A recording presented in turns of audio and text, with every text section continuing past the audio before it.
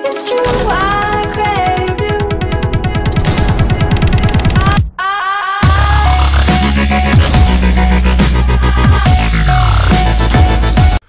What's going on, guys? Welcome back to the channel. Teabag Gibbon here. Hope everybody's doing well. I'm really excited to bring you this video because today what I've got to talk to you about is a hidden exotic that you can get, and it's a hidden section of a mission which happens to be one of the side missions that you do. So effectively, the mission that it's on is the Lost Light. Now, my understanding is that you can only do it when it's actually the daily heroic mission. One of the other settings to go with it as well is that you have to do it on 240 light. If you manage to complete all the steps, what you will get in the end is what's termed as the Black Spindle. Now, the Black Spindle would appear to be the reincarnation of Black Hammer. All the perks are pretty much the same. It looks very much the same. Obviously, it's a solar-powered sniper, and it comes through at 310 in terms of its damage rating. So it would appear that this is a little side mission. It's little known that you need to do it. So basically what you need to do to be able to get this is a few steps that you need to do. I tried to do this. Now, spoiler, we didn't actually manage to do it on this one. This is just to show you sort of the different areas that you need to go to. Effectively, what you actually have to do is you have to do the Lost Light mission, and after you collect the shards, when everything starts to go a bit haywire, and you have to run all the way out to go and sort of retreat to get back to the top onto the surface of the moon again. What you want to be doing is when you get to the third door that you need to go through, rather than going through the actual door, you need to go to the right, and you need to go up to where you would fight against Tariks, or the little teleporter section where you go up to the catch. When you go up, there'll be your ghost will actually start talking to you, telling you that there's a fallen comms that they can hear.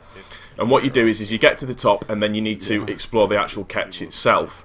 Once you get in there, there are a few waves that you need to go through of taken fallen that you then need to kill off in order to be able to do to complete the actual side quest itself. At the end of it, if you manage to do it, you will get the Black Spindle sniper rifle, which, as I said, is the not predecessor, but it is the reincarnation of the Black Hammer.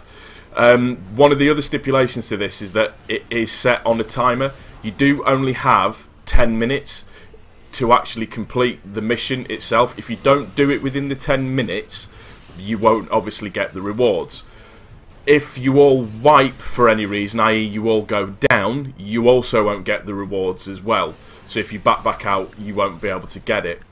There are a couple of other little bits and pieces. I believe that there is a legendary ship that you can get from this as well. It doesn't always drop, but the main thing is that it will give you the Black Spindle sniper rifle. So again, just to, in terms of just reminding you the little sections of it, it needs to be, as my understanding is, and I've not tried it yet, but it needs to be done purely, it can only be done on the daily heroic mission.